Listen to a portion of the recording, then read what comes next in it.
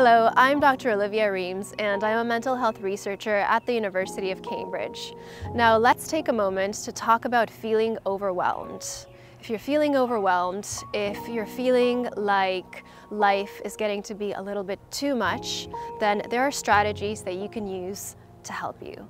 The first thing is to simply press pause and to stop everything you're doing. And this means not chasing reports, not chasing people, not engaging in conversations with yourself about what to do next, but simply pausing and just taking a breather, allowing yourself to regroup, to clarify your thoughts, and think about what to do next.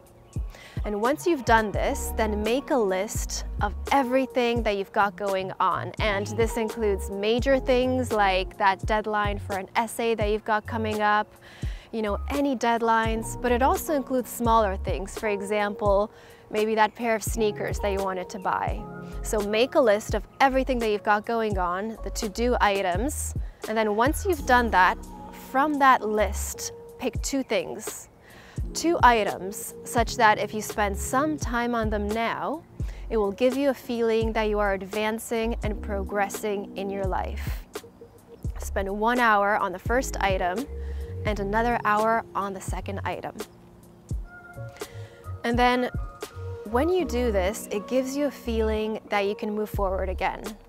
A key aspect when it comes to feeling overwhelmed and if you're feeling stressed, if you're experiencing struggles, is to reach out. If you're going through difficulties, you are not alone. It is important to reach out when problems feel too big. And there's support available through the colleges, through your college, and through the student support services at Cambridge University.